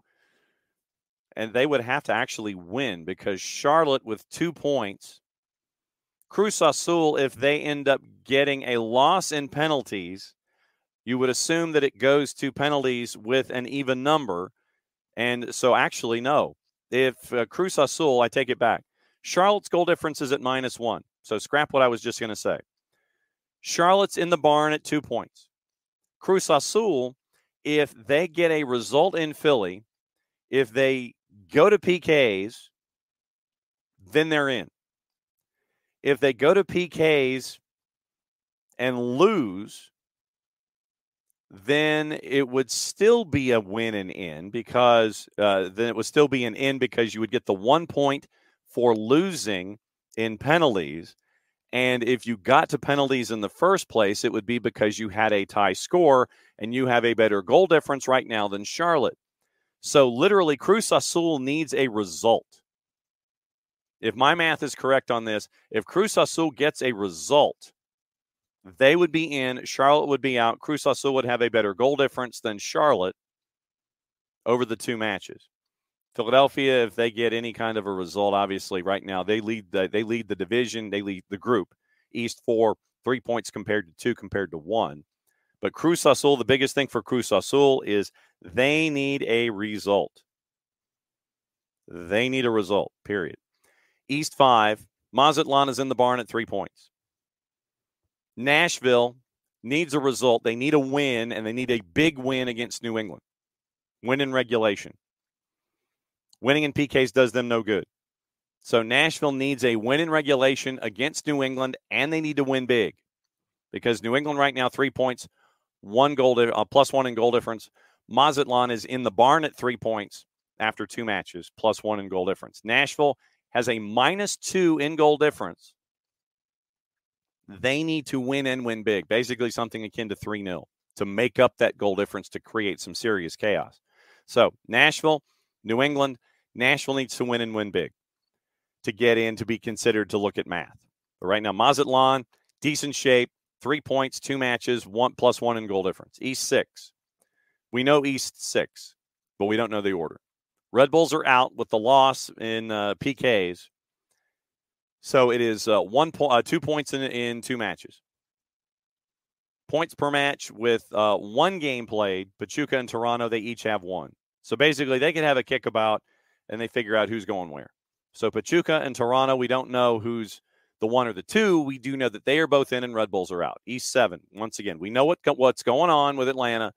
Atlanta, with a win, obviously they'd be at 4 points beating Santos Laguna. Santos Laguna, if they were to, let's see. So if Atlanta gets a draw, 1 point, and if they were to lose in PKs, then it would go down to goal difference, and I still think Atlanta would get in. But what you really want to do is you need a result. DC is in 5 points in 2 matches. Atlanta, once again, they win. Depends on Cincinnati and NYC as to what happens next. But we'll see what happens there. But Atlanta needs a result. Then they don't need to worry about it. But Santos Laguna got blown out by DC in their lone match. And so we'll see what happens with Atlanta on Sunday afternoon. That's the East. The West, Austin is in 2 wins, 6 points, first 2 matches. Pumas and Monterrey is an elimination game. That's going to be a crazy elimination game at Q2 in the Austin group in West 1. West 2, San Jose is in the barn at 2 points. LA and Chivas right now. Chivas lost in PKs. LAG won their lone match. So Chivas, in theory, if they get a point, they lose in PKs, they would be ahead of San Jose in goal difference. So needing a result. Halfway through the 82nd minute, Morocco still leads 3-0. LAG, right now they're okay. They're just trying to figure out, okay, if they get a result, then they'd be 4 points. And then the rest of the math is chaos in West 2 between Chivas and San Jose. Let them sort it out. West 3, Dallas eliminated. They lost their matchups to FC Juarez and to St. Louis City. So you're looking at FC Juarez and St. Louis trying to determine who is where. Someone's the 1, someone's the 2. They play each other to figure that out. Dallas eliminated. West 4, Chicago was eliminated after last night and the loss to Toluca. Toluca and Kansas City have the 1 match to play between themselves to determine the 1 and the 2 out of West 4. So Toluca, 1 win plus 2 in goal difference, winning 3-1 against Chicago. Chicago lost their 2 matches. They're out. So Kansas City, with a +1 goal difference, would need to make that up if they're going to be the number 1 coming out of West 4. But Toluca and Kansas City, Sporting Kansas City, will determine the 1 and the 2 out of West 4. West 5, we know Portland is in. They won their first 2 matches. León and Colorado, that is an elimination game. Colorado's got a lot of work to do. No points, -4 in goal difference with the loss to Portland Timbers. So we'll see what happens with Colorado and León, but Colorado would have to win and win big. So keep an eye on that. West 6. Seattle, 3 points. Minnesota with 2. And they have 3 points in 2 matches. So Minnesota's in with 3 points in 2 matches. They're done. Seattle Necaxa determines who does what. Right now, Necaxa is at a same goal difference of Minnesota.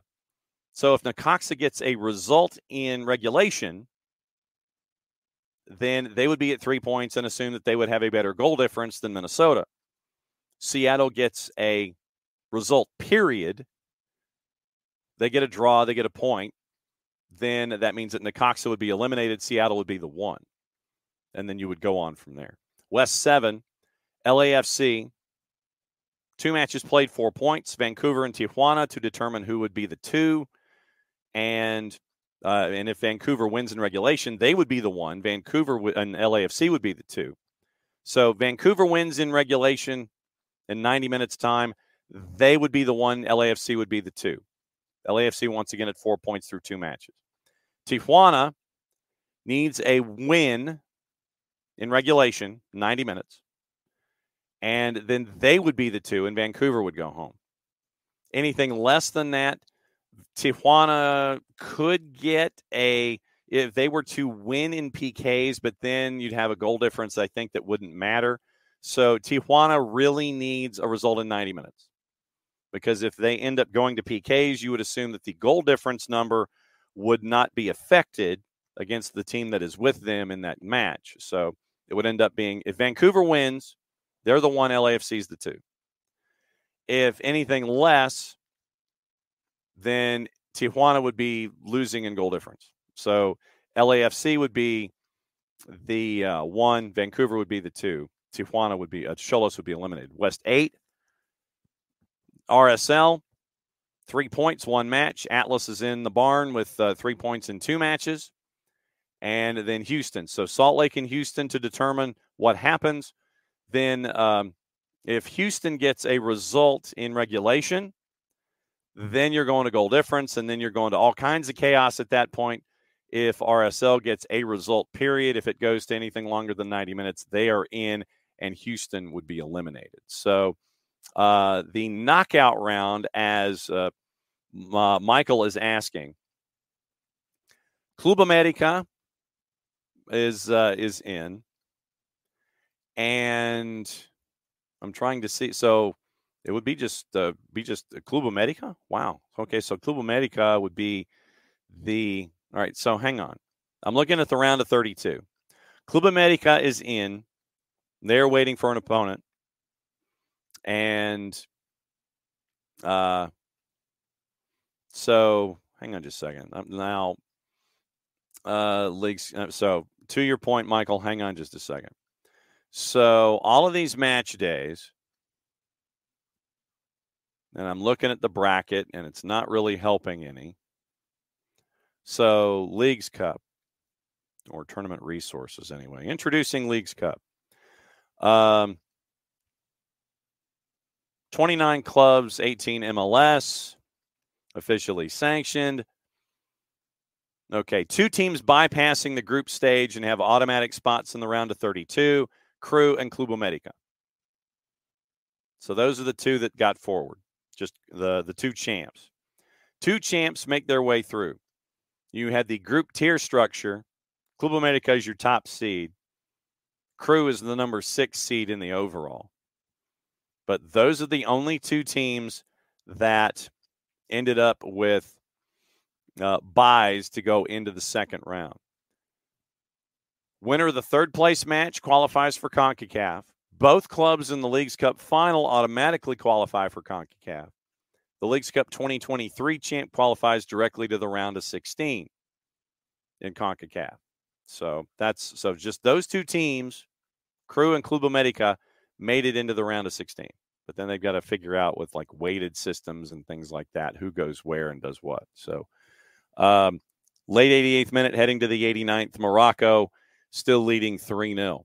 Long day for the United States. Once again, matches at 11, 1, and 3 as we carry our way forward. Very, very busy weekend across the board. What to watch, where to watch it, how to watch it. We'll do that just for today, maybe drift into tomorrow a little bit.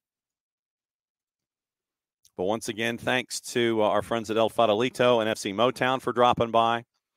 That interview plus the link to the feature that CBS Bay Area did on El Farolito at the beginning of the NPSL season. We'll put links to that, and we'll put that in as the shows go. Remember, later today, our programming for USL Championship, League One, the League Two title game, which is in Peoria. We'll repost that interview and get you highlights of Seacoast United Phantoms and Asheville City. That will be going on. That'll be up on the network a little later today as well. And we'll also get back into life in MLS Next Pro. Let's see. Chance for another VAR. And they're trying to see if a long launch or if a launch inside the 18 is going to be called a handball. as the U.S. player looked like he was trying to pull his hand back, and review lends itself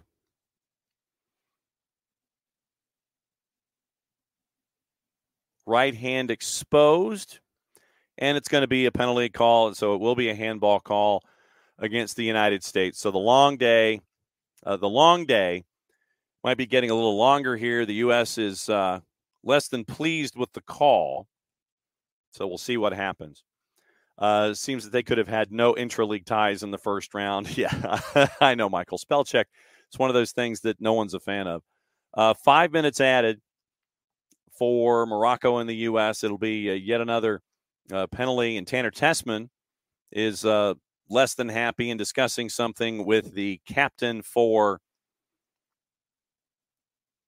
Morocco, and it looks like it's going to be Mahroub who will be taking the penalty for Morocco here in 90+1,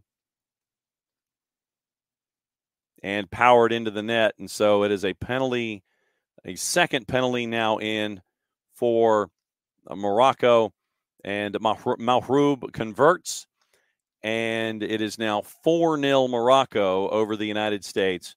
And we'll just have the 4 other minutes for the United States. Made it out of group and ran into a very talented Morocco side here in the first round of the quarterfinals. So long day for the United States, and that will end here in a couple of minutes as they are being shut out by Morocco. Right now, 4-0 with about 4 minutes to go. Summer Cup later today on CBS Sports Network. It is Gotham and Guadalajara at 8, Bay FC and Club America Femenil at 10:30. And Telemundo is also going to be simulcasting France and Argentina at 3. TUDN also simulcasting Summer Cup at 8 and 10:30. Season Pass, busy night at MLS Next Pro. Busy afternoon starts at Chester. Philadelphia Union 2, FC Cincinnati 2 at 3. All Caps and is hosting Ventura County FC at 7. Sporting Kansas City 2 at Rock Chalk Park is hosting Whitecaps 2 at 8. And Austin FC 2 is hosting North Texas SC in a little bit of Copa Tejas, MLS Next Pro style. That is at 9 o'clock. MLSNextPro.com. NYCFC 2 on top of the parking deck at St. John's is hosting Crew 2 at 8:15. German Bundesliga B. Cologne and Hamburg at 2:30 on the Plus. CONCACAF U20 Men's Championship, USA and Panama is at 5:06 on Fox Soccer Plus. Paramount Plus, Argentine Primera has Newell's Old Boys and Estudiantes at 7. Summer Cup also on Paramount Plus at 8 and 10:30. All 3 matchups on Peacock at 11, 1, and 3. Spain, Japan, Egypt, Paraguay, France, and Argentina. Friends. Then the U20s, you got USA, Panama at 5:06, Cuba, and Mexico. That is at 10 o'clock. Tomorrow, BN's got a friendly with West Ham and Crystal Palace at 7 o'clock. If you don't have BN, you can have BN, all the BNs. Nuestra Tele for the fans, CDO, TIC, Liga 1 Max, Liga 1 Max Pro. You can go to fanatisfntz.co/soccer down here, and you can pick up Fanatis. And they have now, I believe, added the Ecuadorian B League as well. You can catch our buddy Nino Torres, who is going to be calling the Dutch League this weekend. That's going to get started. And so you can catch up with our buddy Nino on Gold TV as well. fanatisfntz.co/soccer down here. Helps us out, helps them out. You turn into a true degenerate when it comes to watching things all across the planet and becoming more educated. Very, very cool stuff. Jason got me hooked. I blame him.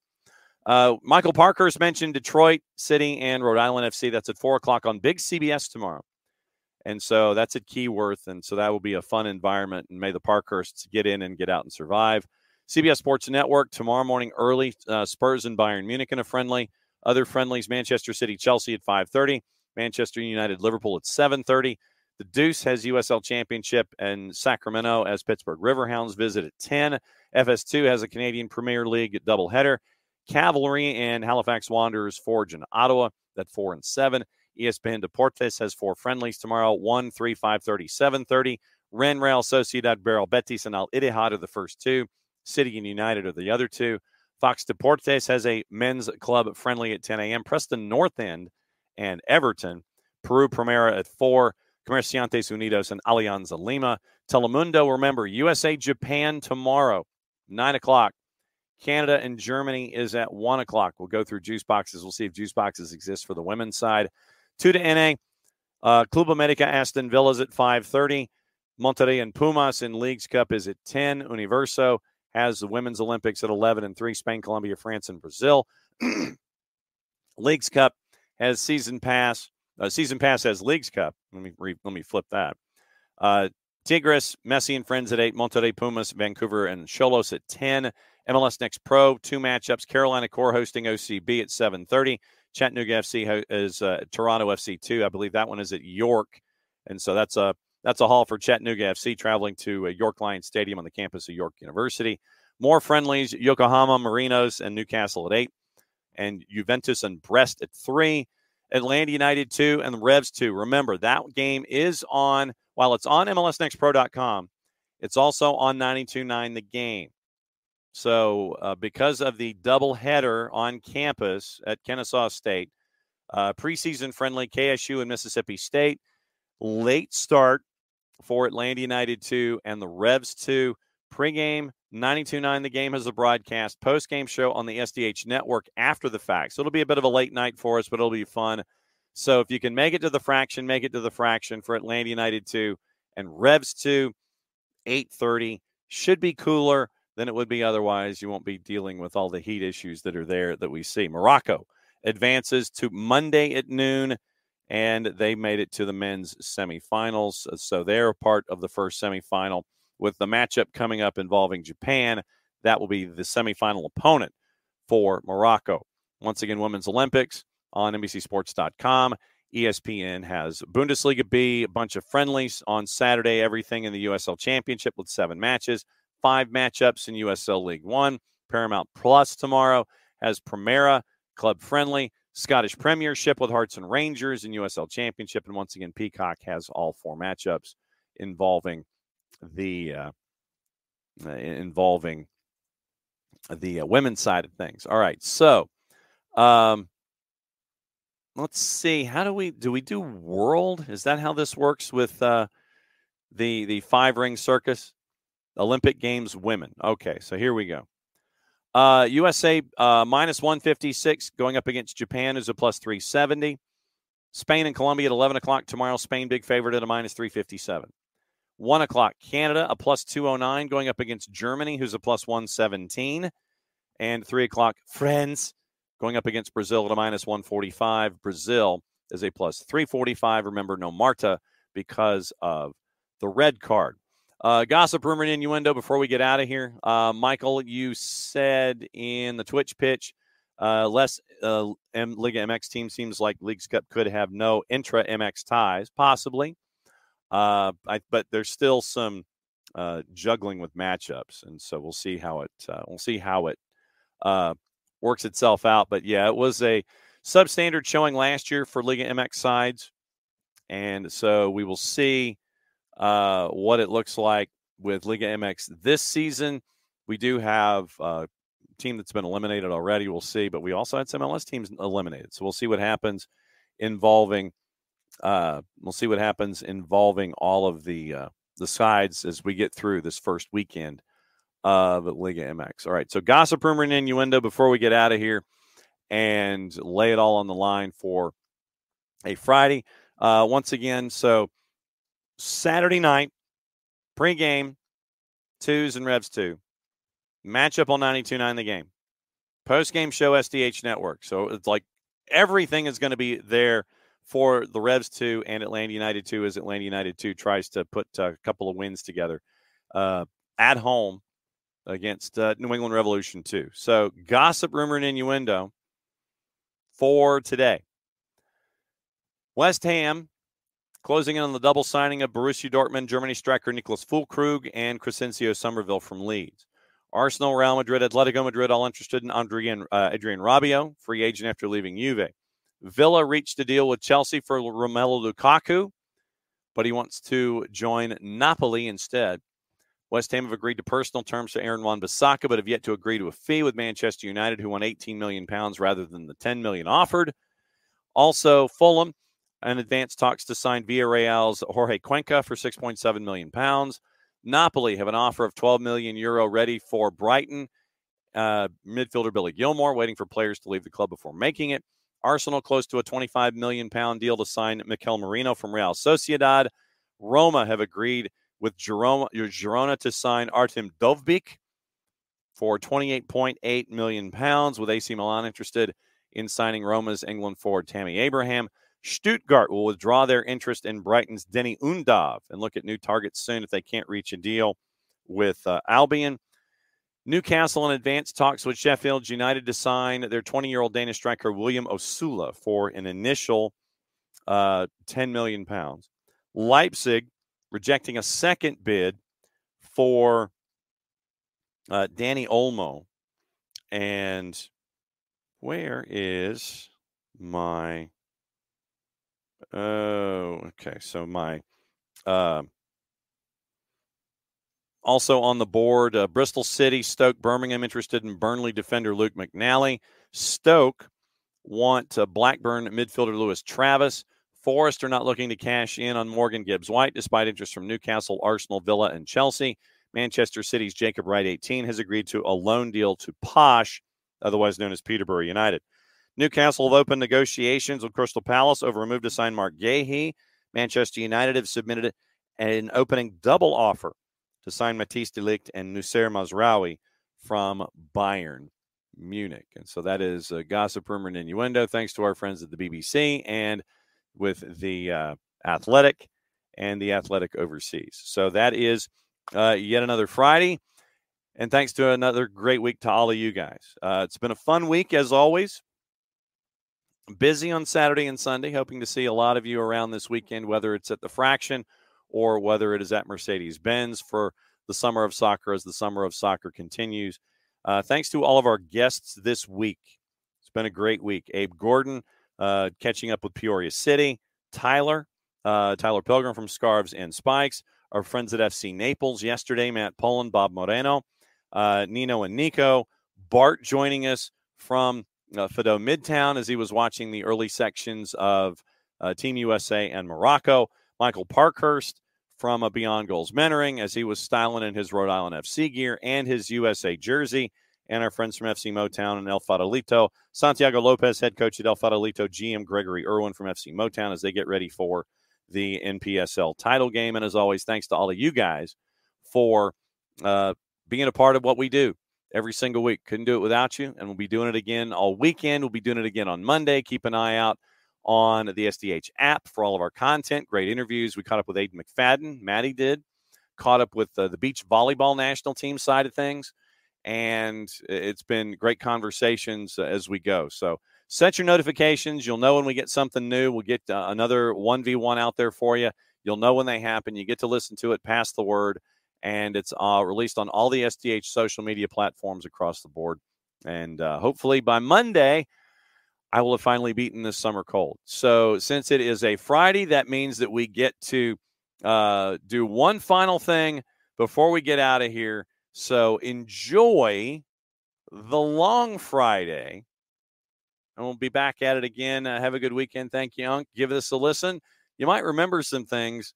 And we'll see you again here first thing Monday morning on the morning show here on the SDH Network. So as we play ourselves out, enjoy. We'll catch up with you soon. The war was on. The keys on the typewriter had sharp points that kept sticking into our fingers. The dictating equipment started asking us questions, and our beepers sent electric shocks just through our body like a cattle prod. Out in the warehouse, the trucks kept banging into the docks, not even thinking about stopping. Oh, our frail bodies were strapped to the chairs, and our chairs were chained to the desks. Our pleas for justice were ignored, and the end seemed near. But we his little bitty balls. We've charged out of their brick fortress. The streets are ours. Be gone.